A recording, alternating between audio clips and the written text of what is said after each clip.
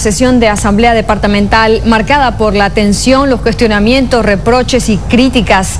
La bancada opositora del movimiento al socialismo ha reprochado una vez más a la gobernación y en esta oportunidad al secretario de gobierno Vladimir Peña. Los miembros de esta bancada han cuestionado lo que ellos califican como la falta de efectividad en una defensa jurídica por parte de la gobernación cruceña que habría dado lugar a que Chuquisaca pueda reclamar regalías de este megacampo que aseguran le corresponden un 100% a Santa Cruz. Durante todo este tiempo. Ministro, hemos pedido completamente un informe oral. ¿Qué dice Linera? El ministro Romero, ¿qué dice el viceministro? Por favor, seamos responsables al pedido del informe que he hecho. Por favor, ¿cuáles son las estrategias jurídicas? Colega. Y aquí se han aplazado. Colega, se ha aplazado. Colega, por favor. Por favor, pido que reconduzca. Y sea. 110, colega. Ahí está. Eso, la petición de informe oral. Y es algo concreto. No es a venir aquí. ¿Qué dice Linera? ¿Qué dice el viceministro? ¿Qué dice el ministro? Oiga, póngase pues. Póngase a autoridad. Siendo de la petición de informe oral, colega. ¿Te duele la irresponsabilidad de tu gobierno? Pésima defensa, se aplazaron.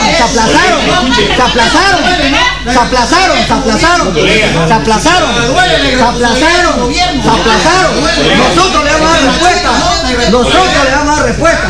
Se aplazaron. Colega Edwin Muñoz, le pedimos por favor moción de orden y le pedimos un poco de respeto. Desde que ha comenzado esta sesión usted no ha tenido respeto con este parlamento.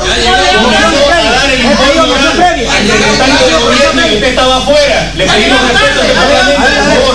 Siga gritando, presidente. Siga gritando. Respeto, por favor. Siga gritando.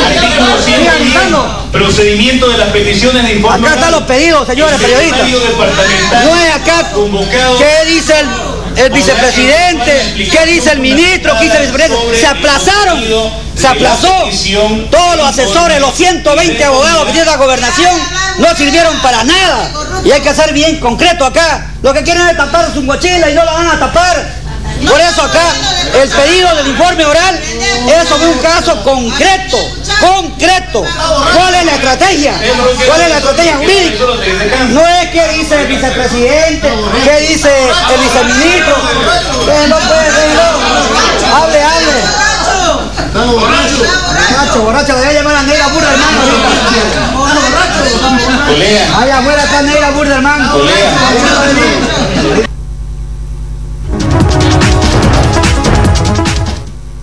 Era justamente el asambleísta del MAS, Edwin Muñoz, que aplazaba a la gobernación de Santa Cruz en las acciones jurídicas destinadas a defender los recursos por las regalías de Incahuasi. Entre tanto, el presidente en ejercicio, Alvaro Garcia Linera, ha señalado de que no se van a mover los límites.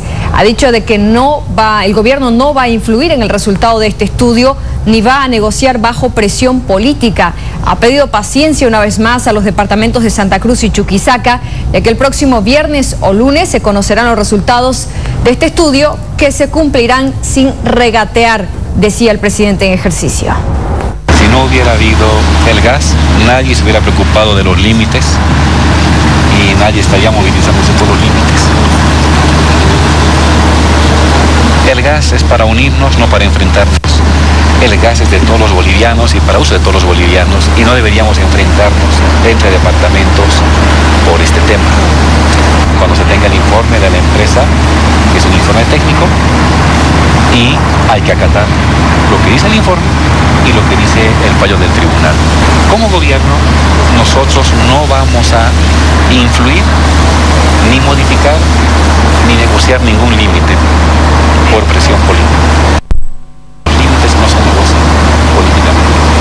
Los límites no son elásticos para jalarlos en función de la amistad, del compañerismo o de la movilización.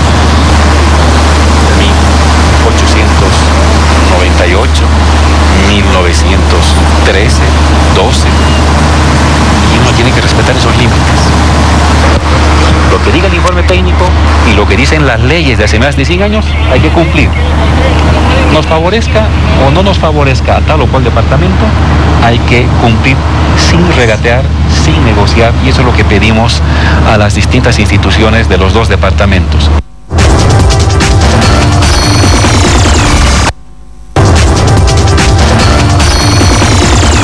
Era el presidente quien señalaba de que el informe final sobre Incahuasi se cumplirá sin regatear.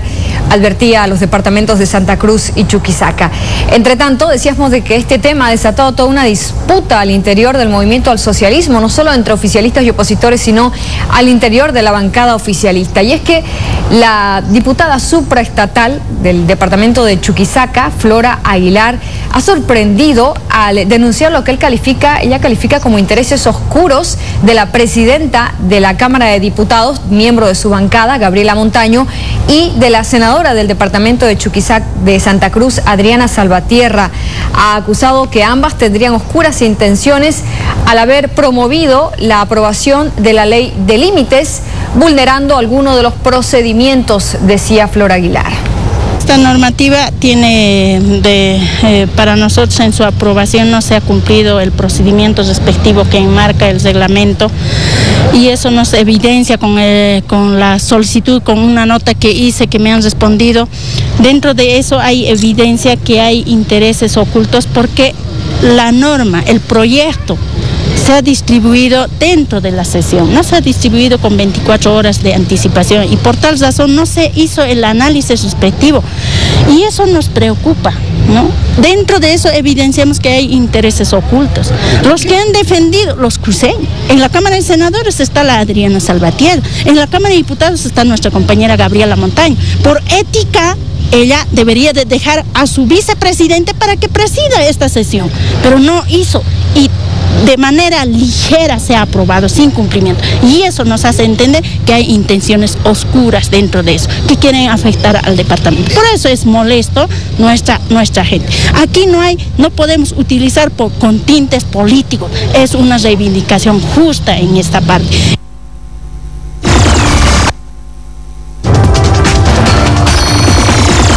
La diputada chuquisaqueña del MAS supraestatal, Flora Aguilar. Pero ¿qué dice la presidenta de la Cámara de Diputados frente a una sindicación de esta naturaleza que viene nada más y nada menos que de una militante de su mismo partido político? Gabriela Montaño ha dicho que no va a responder a Flora Aguilar.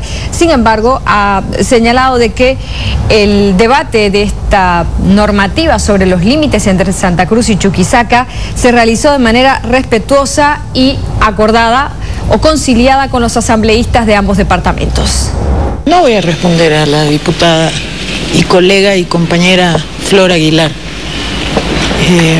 El proyecto de ley solamente pasó por comisión, cumplió el reglamento en ese sentido y se dispensó, como manda el reglamento, con 2/3 la distribución con 24 horas de anticipación del informe.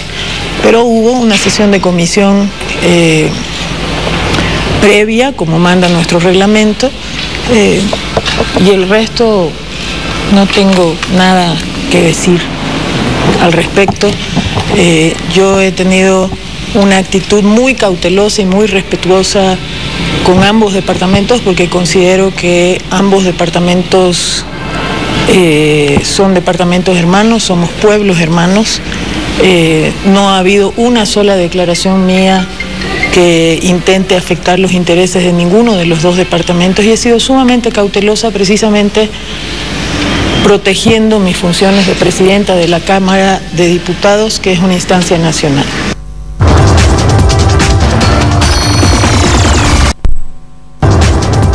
De todo este conflicto por las regalías del megacampo gasífero de Incahuasi, el transporte pesado nacional e internacional sale al paso para exigir al gobierno nacional pueda intervenir los puntos de bloqueo que permanecen o se habrían reactivado en la ruta internacional que conecta Bolivia con la República Argentina y Paraguay.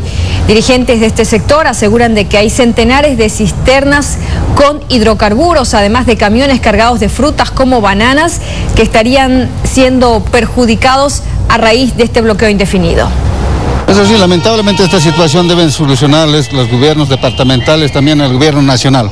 Perjudica la importación, la exportación que va a Argentina, Paraguay y Uruguay, que están yendo con el combustible que vienen los señores transportistas. No sé, San Nicolás Zárate fue en el día perjudicado. Esperemos que dé la solución el gobierno departamentales, también el gobierno central. ¿Cuál sería la pérdida económica? No tenemos, más bien, felizmente a las 10:30 había un paso, volvieron a bloquear en Caraparí, entonces esto perjudica a nosotros, nos perjudica al transporte pesado internacional. Estamos hablando de las cargas internacionales, el combustible, la gasolina que viene de Argentina para Bolivia es un perjuicio para nosotros. El gobierno tiene que tomar cartas en el asunto. La carga peligrosa, como diésel, gasolina, inflamables, no puede estar bloqueada en esa carretera. Puede producir cualquier accidente. Dos, las bananas de exportación que va de Chaparé a Argentina es un perjuicio total. Entonces nosotros queremos que sea inmediatamente solucionado este tema de problemas de límites de Sucre y Santa Cruz.